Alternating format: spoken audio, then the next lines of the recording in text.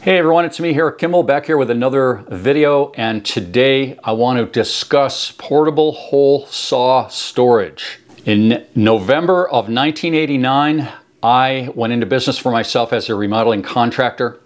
I had worked for other local contractors for 9 years, and it was time. I went into business with my best friend, and we hit the ground running. We had no lack of work. One of the things we did a lot of was kitchen and bathroom remodeling.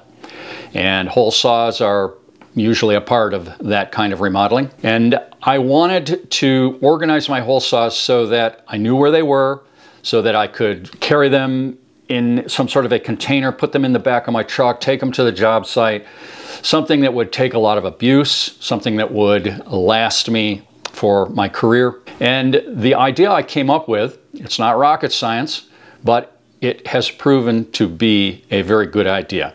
It has done exactly what I needed it to do, and it will continue to do so. And in fact, in this video, after I show you the box that I created, I'm going to update it. I'm going to bring it into the 21st century with a little different approach to organizing the hole saws. Let me just give you an overview here of this idea that I had over 33 years ago, and which has served me very well. This box that I'm about to show you carries very easily because I have bungee cord handles, like you see right there, and they hold the box down low. You get the center of gravity of a box like this down with a little bit of length to your handle, and it's easier to tote around.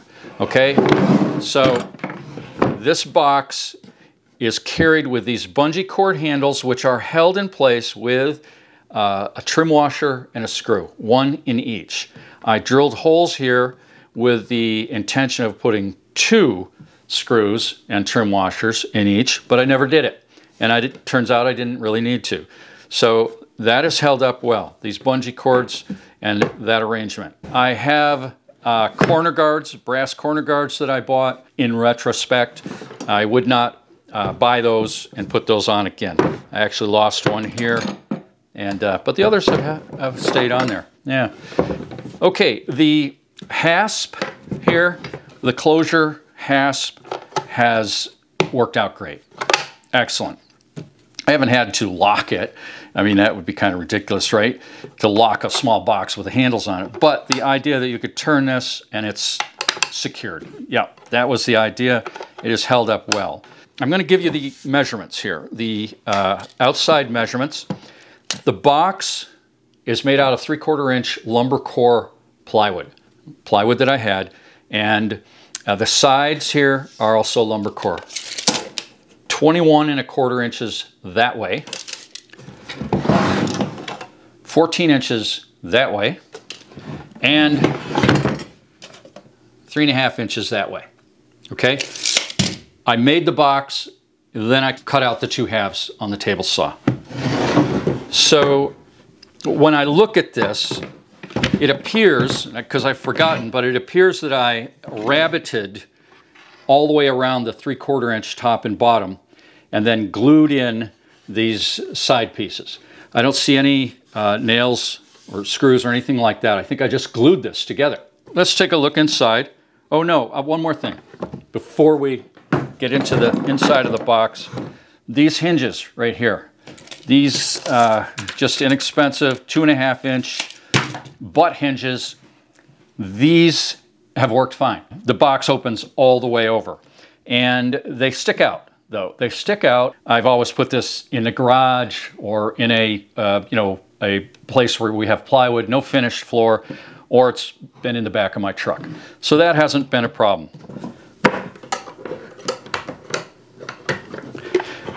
This will go all the way over like that, okay? And here we have the hole saws. There's one that kind of fell out of place. The idea here is that I bought hole saws as I needed them, all right? And these blue ones here, Blue Mole, I don't know if Blue Mole still sells hole saws. These are the 33-plus-year-old hole saws. These are what the local lumberyard carried. And I have recently bought Milwaukee Hole Dozer and yeah, this one right here, this Lennox, and they're made better. These are better hole saws. They're quite impressive, actually. I had a large one here. It was I think 4 1/4 inches, and I warped it years ago. It was one of these blue ones. It didn't have the stiff back like these newer ones I just showed you have, and it warped. And I never needed another one, so I never replaced it. I've got the what is this? A mandrel. I believe we call these the mandrel. And I found a screwdriver one day that actually fit that screw perfectly, which is what you always want when it comes to a flathead screwdriver. So that stays in the box. This is a newer one I recently bought. And what I did is I put the mandrel in, adjusted the bit so that it was just barely sticking out below the teeth. And originally, I used my drill press.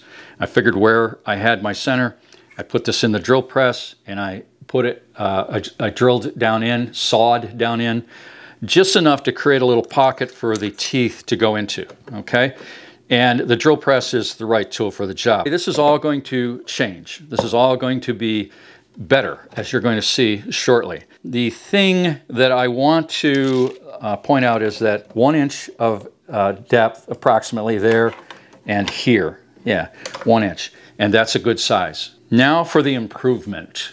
This is where we bring in the Kaizen foam. You probably know about Kaizen foam. Great stuff. Perfect. Perfect for a hole saw update here. Now, I bought this Kaizen foam a while back, and I'm going to show you what I bought it for. I bought it very specifically for whiz-bang splinter removal kits. I got a video about this. I wanted to make splinter removal kits for each of my 3 sons, for their family, for a Christmas gift. So I bought this big sheet of Kaizen foam just to make these little kits. The idea is that they go in the bookcase near the kitchen. In my instance, I don't know where my kids put them, but wherever they put them, the report is, Dad, we use that a lot. But anyway, there it is. There's the splinter removal kit with the Kaizen foam. Got everything we need. Now back to our regularly scheduled program. So I cut out a piece of Kaizen foam to fit in this box. And this foam is 1 1/4 inches. Now you will recall that my interior space here was 1 inch and 1 inch, or 2 inches total. And this foam is 1 1/4 inches, so it's going to fit in here and stick up 1/4 inch approximately. This is going to go in here, of course, as you will see, but I just wanted to show you that it's going to fit and explain that it's going to stick up just a little bit. Here you can see masking tape, and the masking tape there is for me to write on. When I cut this out of the bigger piece, I needed to be able to see my line, so I put the 2 inch masking tape on there, used my square, and I cut the Kaizen foam with my Stanley 10499, the old style, not the new one. I've got a video on that. If you haven't seen it, you'll want to check that out. So yeah, there we go. Now I've figured out my layout right here, and I've got a little mark where each one of these is going to be drilled into the Kaizen. I've got a spot up here for that 4 1/4 inch hole saw if I ever get another one or another size. What I'm going to do is go drill these holes with my drill press. And viola, there it is. Now I just got to pick this masking tape off very carefully.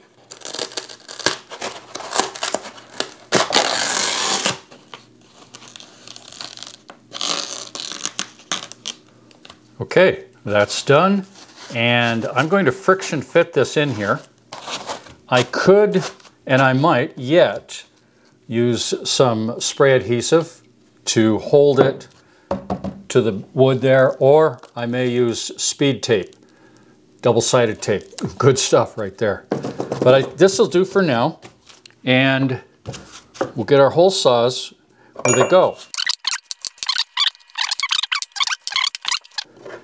Get our just right screwdriver in there, and the mandrel Yeah, look at that. That is exciting. I'm very happy with this. All right, don't leave quite yet because I got a bonus feature for you. You'll notice along here that this hole saw right here has shiny teeth. And that's because I sharpened those teeth. And I have never sharpened a hole saw in my life. And I hardly knew what I was doing, but I watched a YouTube video and the guy was using one of these. And I thought, wow, that's way too extreme for me. So I decided to use my Dremel tool and this Easy Lock grinding wheel. There, we're in focus. This thing worked really well.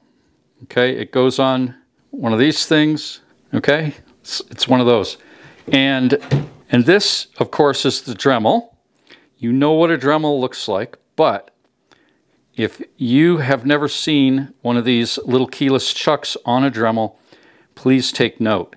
This little addition is a real time saver. You know, these Dremels come with this wrench here, and that's a pain. But with this keyless chuck here, it's very easy